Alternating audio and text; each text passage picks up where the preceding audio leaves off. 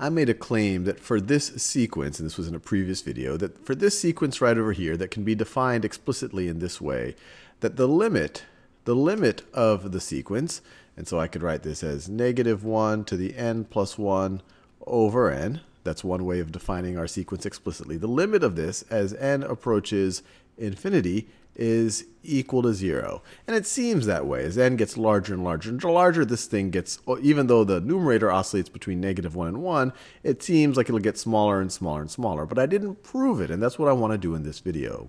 In order to prove it, this is going to be true if and only if for any epsilon greater than 0, there is an m, a capital M greater than 0, such that if lowercase n, if our index is greater than capital M, then the nth term in our sequence is going to be within epsilon of our limit, within epsilon of 0. Is going to be within epsilon of 0. So what does that say? That says, hey, give me, our limit is 0. Let me do this in a new color. So our limit right over here is 0. That's our limit.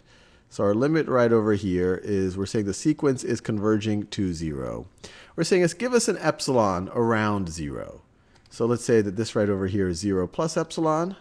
That is 0 plus epsilon. The way I've drawn it here, it looks like epsilon would be 0.5.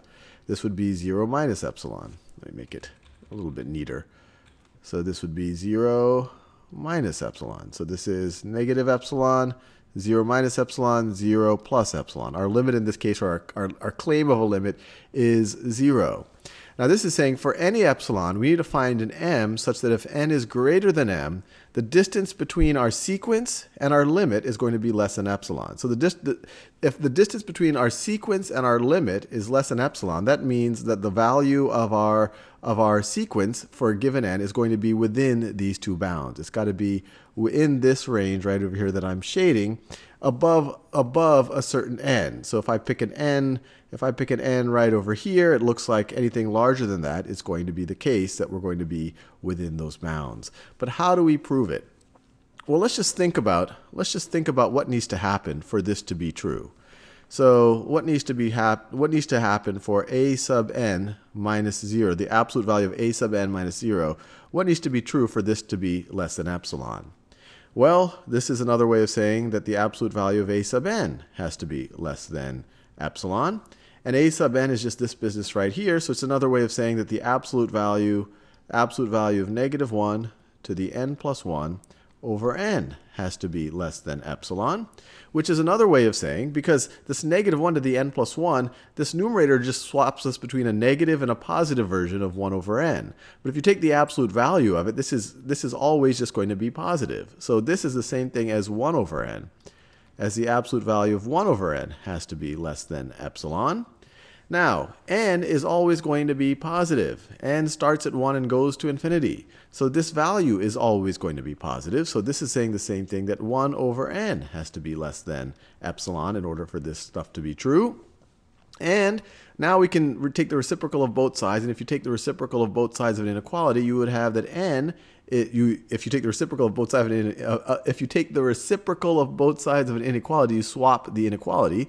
So this is, for this to be true, n has to be greater than 1 over epsilon.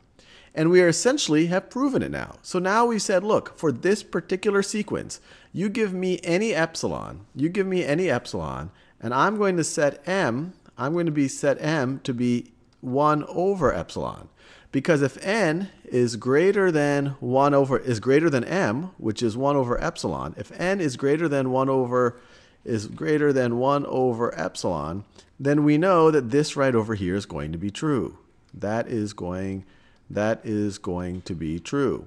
So the limit does definitely exist. And so over here, for this particular epsilon, it looks like we picked 0.5 or 1/2 as our epsilon. So as long as n is greater than 1 over 1/2, which is 2, so in this case we could say, look, you gave me 1/2, my m is going to be a function of epsilon. It's going to be defined for any epsilon you give me greater than 0.